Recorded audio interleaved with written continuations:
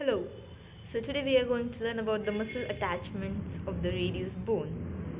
Yeah, here's the radius bone. So before moving towards its muscle attachment, first we'll roughly check out its surfaces and its borders. We know that it has three surfaces and three borders.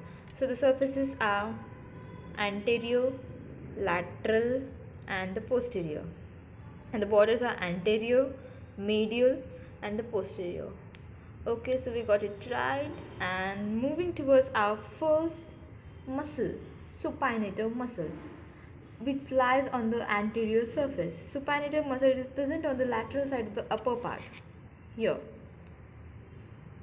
it is present on the lateral side of the upper part of the lateral surface.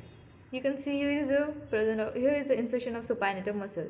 So moving on, next we have pronator teres. It is present on the middle part of the lateral surface. Here it is.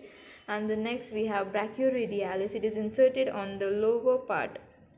It is inserted on the lower part of the lateral surface, just above the styloid process. Here we have.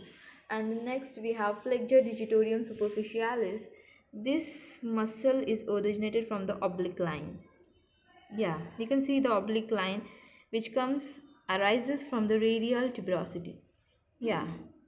So next we have the Flexor Pollicis longus. It is originated from the upper two-third part of the anterior surface. Yeah, it extends from here to here. The muscle name is Flexor Pollicis longus. And the next we have pronator quadrus. It is just below the anterior surface.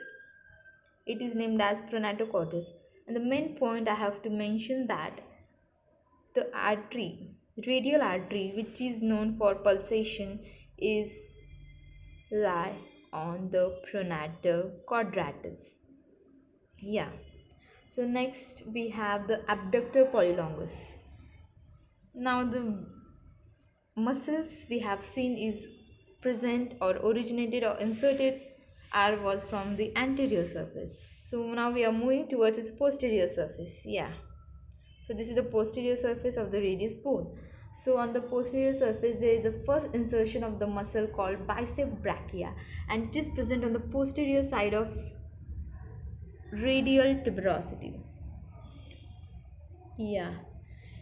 The muscle named bicep brachia, it is originated from the posterior side of radial tuberosity. And the next muscle we have is the abductor pollicis longus. It is arrived from the posterior side of medial surface. So this is the posterior surface, we know that, and it arises from the posterior surface of medial side. Here it is.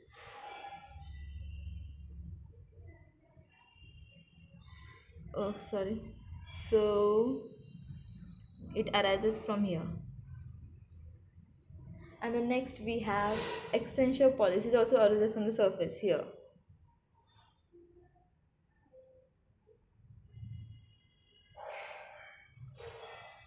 And the next we have